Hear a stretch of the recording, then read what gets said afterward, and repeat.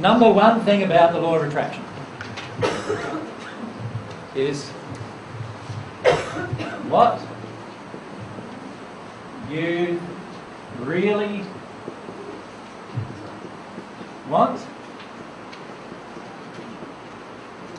you get.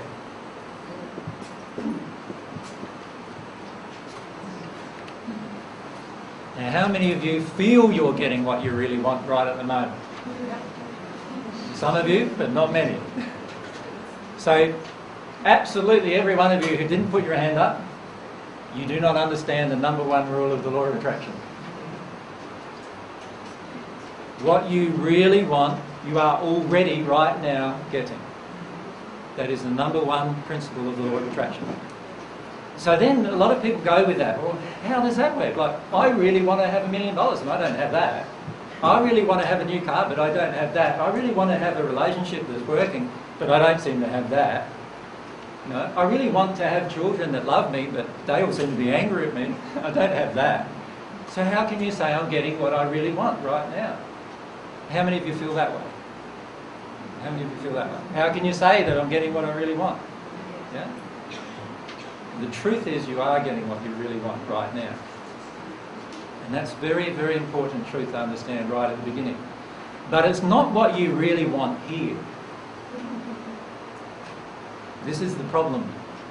Is that we think that if we think it's what we want, then we should get it. But it's not about that. It's about a thing called soul condition.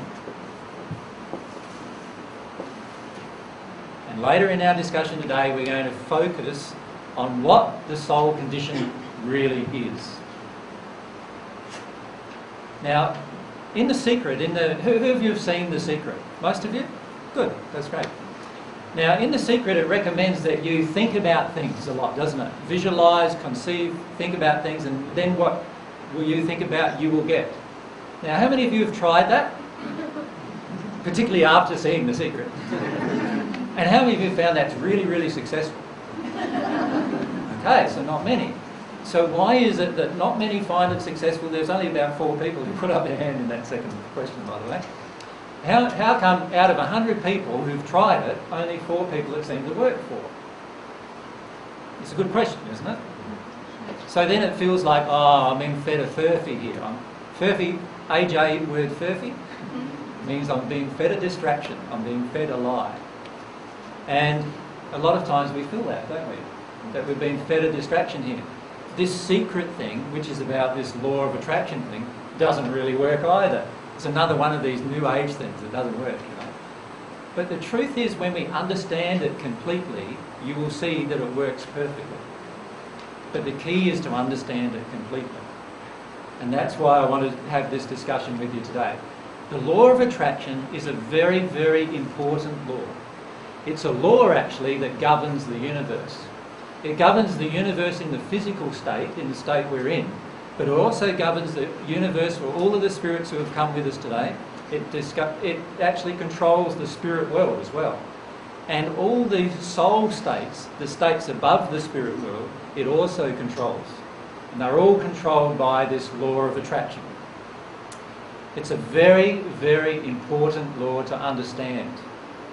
And it's a very important law to use in a way that will help you get closer to God.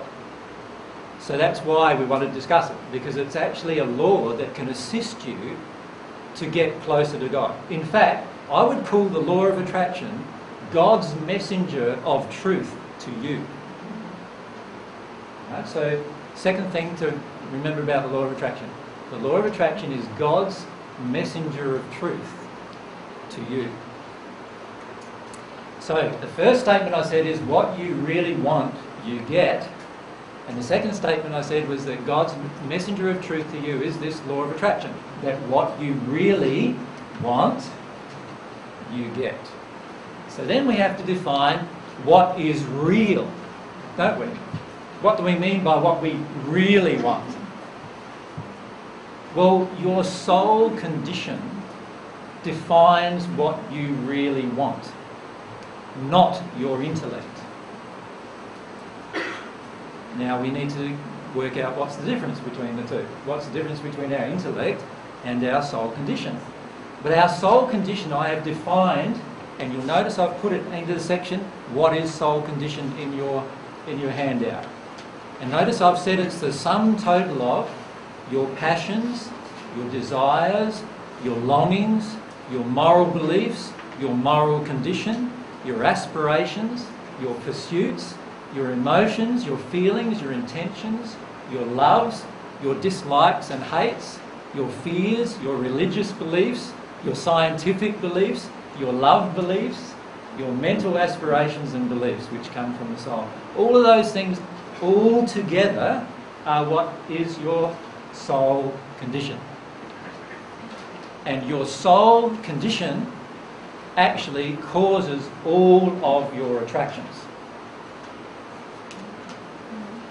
It is not what you think you want, it is what you really want at the feeling or emotional core of you, at the soul level, that defines how the law of attraction works in your life. Now, is everyone getting that? Now, it's one thing to get that here, isn't it? Quite another thing to actually feel the truth of that here. So, if I am in a relationship, for example, that I'm not finding fulfilling, it's what my soul condition wants right now in order to do something, in order to actually clear something, in order to access truth within me. Remember I said, the second thing I said, and I might write that down to you, is the law of attraction is God's messenger of truth to you. That's really important to understand. So, the law of attraction is giving me what I really want, and of course, if you think about it, God wants you to be real. That's the first thing God wants you to be.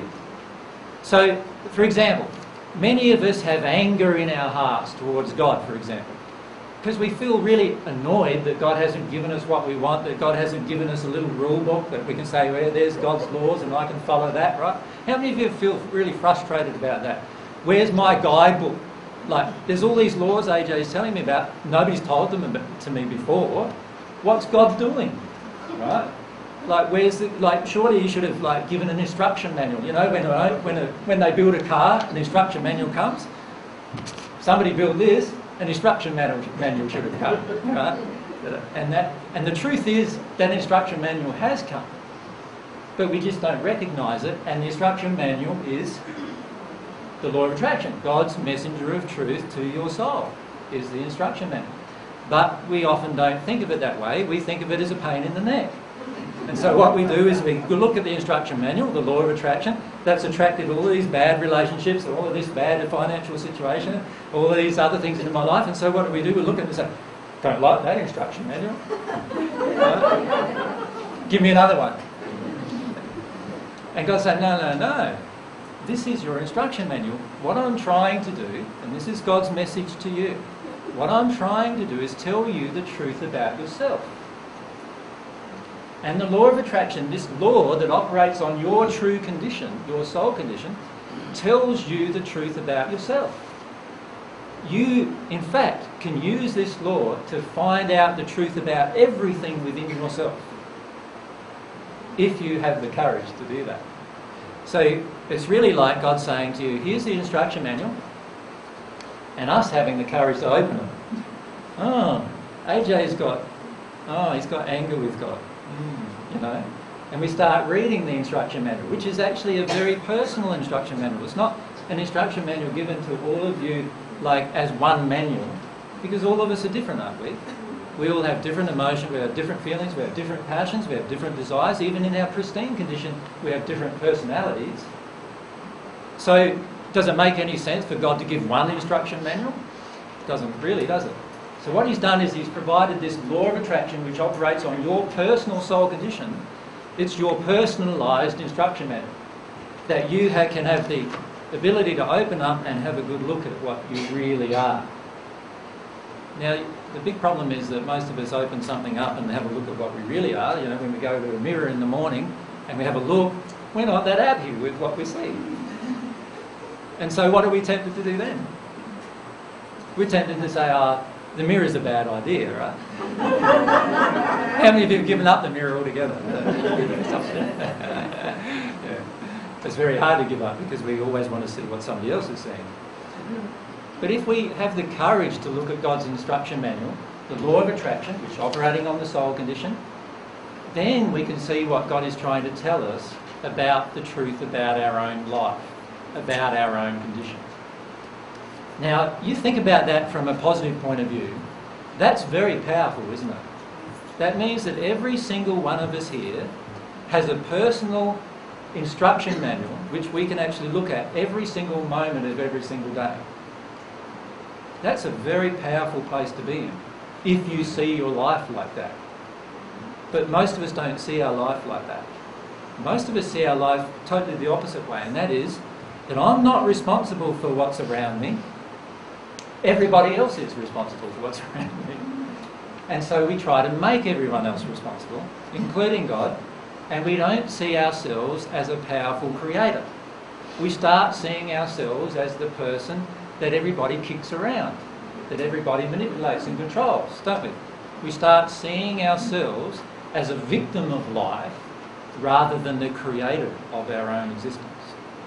Now, this law, the law of attraction, which operates upon the soul condition, is telling you that actually, no, you are the creator of your life, but not here. It is here that's creating your life. And if you allow yourself to ponder about that and really take that into account, your life can change very, very rapidly.